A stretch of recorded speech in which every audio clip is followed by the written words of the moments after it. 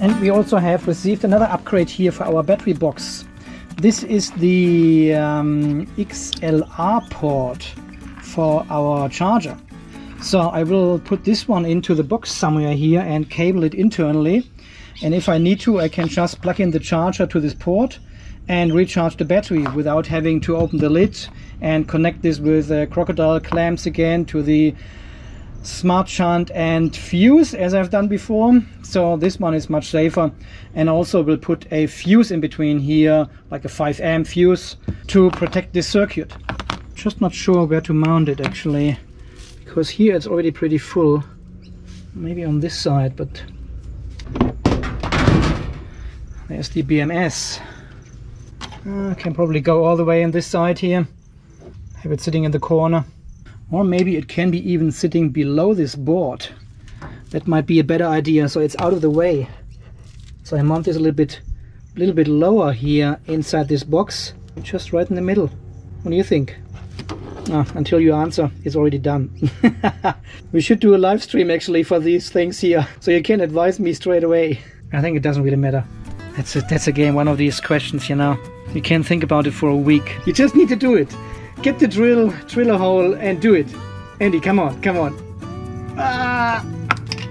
Well, the negative side of this port here needs to be connected to the smart shunt output, because we need to measure the energy coming from the external charger as well. It needs to go through the smart shunt and BMS to get measured. Otherwise we would have no idea how full the battery is. We need these ampere hours to be measured. So I probably mount it somewhere over here in this corner and need to extend these cables here as well and make it work with this M10 screw here on the smart shunt. And the other side could be directly connected to the positive or could go to the fuse here. It doesn't really matter.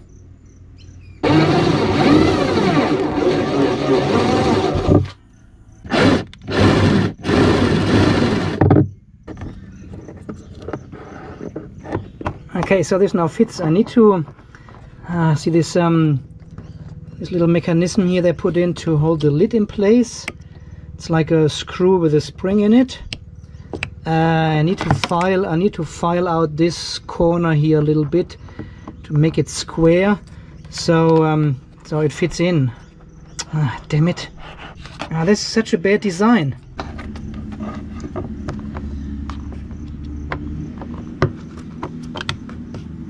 It already fits, but it's not straight.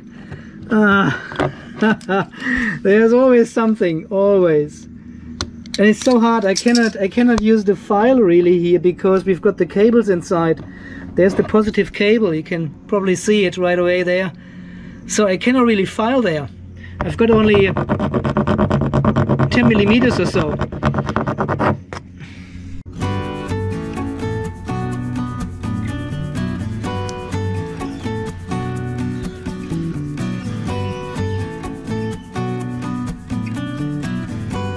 Man, lucky I've got everything in stock here. 8mm ring terminals and 10mm ring terminals for the negative and positive. And I also found a 7.5 amp vehicle fuse, which I will pop into this fuse holder here. So, this little cap. And there we go. There's our wiring harness. Charge port and then the two connections to the terminals. I have to wait until it's dark because I have to turn off the battery for that. I have to take off the positive and negative. And I also would like to make some changes here to the cabling as well, because here the conduit is too short and I've got the clamp now for it, and here the conduit is too short as well for the cable length. So I will fix this at the same time then this evening. So it is now pretty dark outside. No solar incoming. All right, so we've got our charging harness here ready to go, and I would like to do another upgrade we have discussed recently on the channel as well, and this has to do with the pre-charge resistor we are using.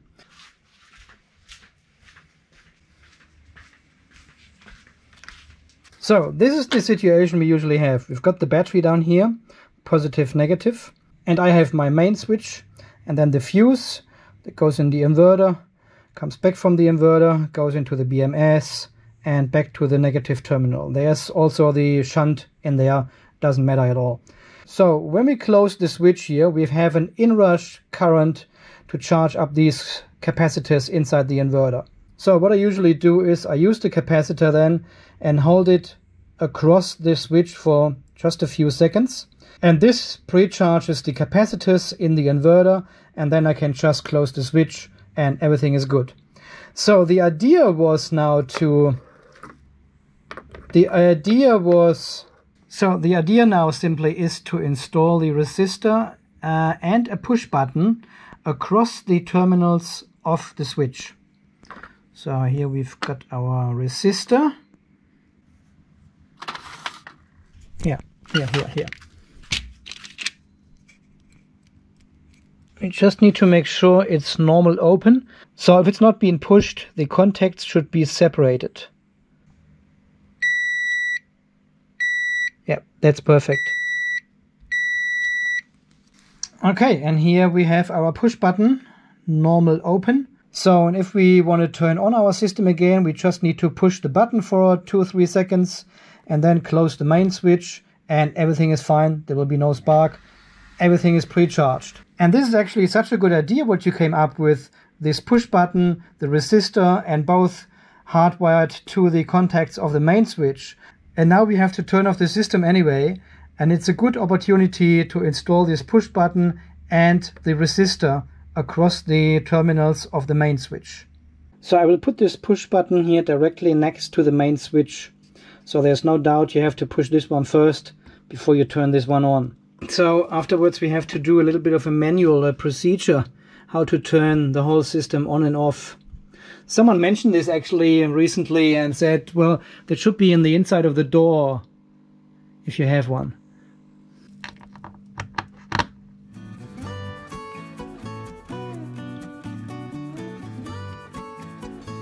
So, and this is our, well, second harness we've built tonight. So these are the 2 M10 terminals here going to the switch. And then we've got the push button down here. And the 18 ohms, 18 ohms, 5 watts. You can use anything between, I would say, 15 to 30 ohms, and 2 to 5 watts is totally fine. Okay, let's put this one in. So I've now mounted the push button down here with the resistor and the wiring harness, and I use another M10 nut. And they don't need to be super tight here because there's no power going through this connection at all.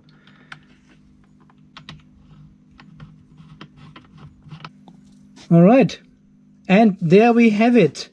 This was our community idea to put a push button in there with a resistor across the terminals of the switch. So whenever we have turned off the whole system here with the main switch, we have to push this button here for say 2-3 seconds, and then we can turn on the main switch again. So this pre-charges our capacitors then inside the inverter and charge controller. What a good solution. I'm super happy with that. Nice. Oh my god. Look at these 2 glands here. They are so close together. It's unbelievable. Camera, can we focus? Right there, thank you. Look how tight they are together. Just sitting flush next to each other. It just fitted, I had to cut off the back thread here of this one gland, otherwise it wouldn't have fitted with the board here. It is just too tight. Oh well, the next box will be different, definitely. I've learned a lot building this one here. But this is just ridiculous. Everything is on one corner here, and I've got so much space around the whole box, you know? Yeah, it is what it is. Let's put the cables back in, and then we have a look at the result.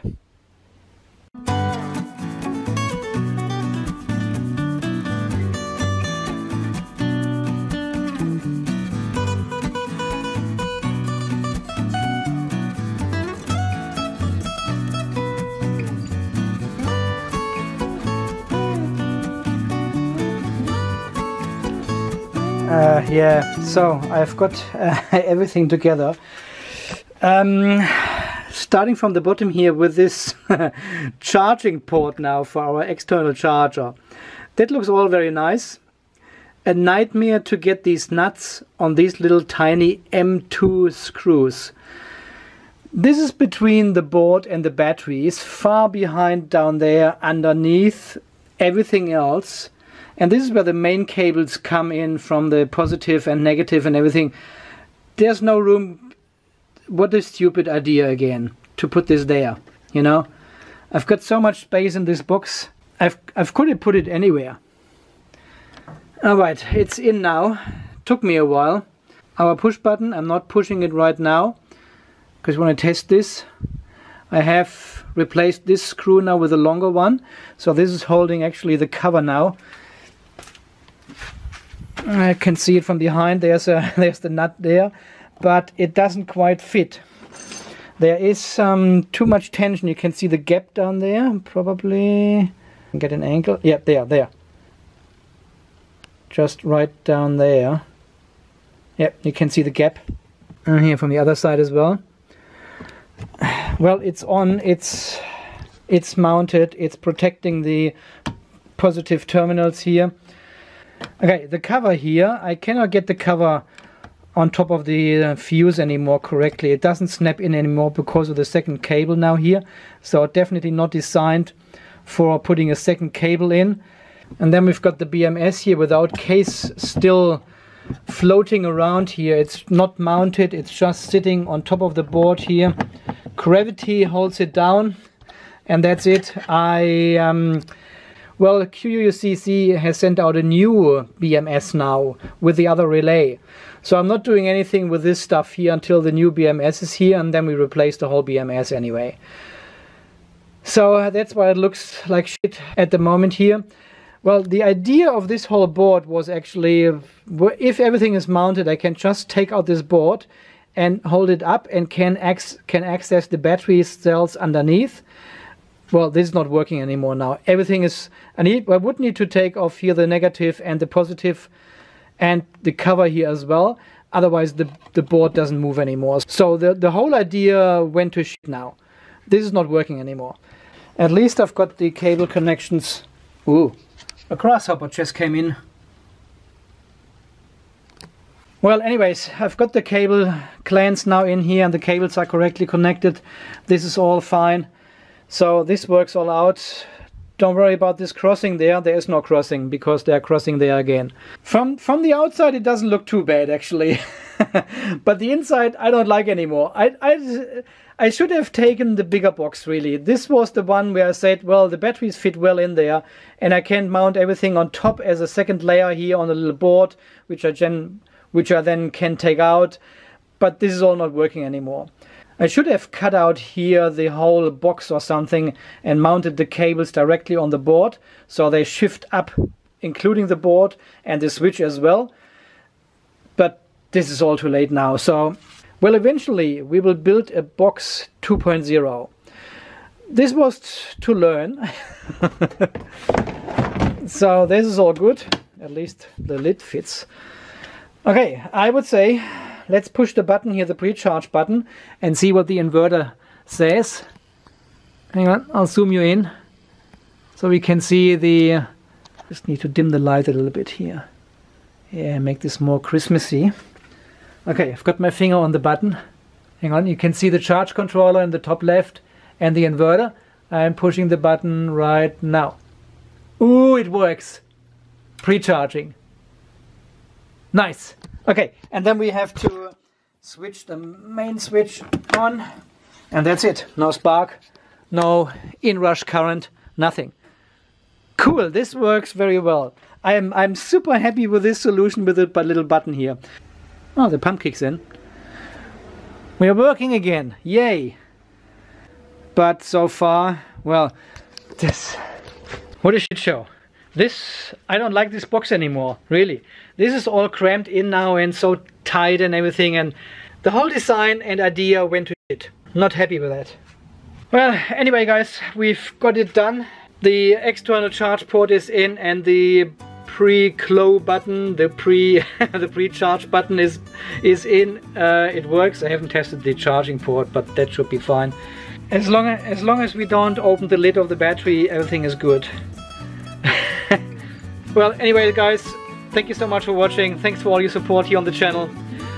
As always, stay charged, stay safe, and be nice. And we shall see us again in the next video coming out very soon. Alright guys, see you then. Bye bye. You have a good night. It is 12:15. Good morning.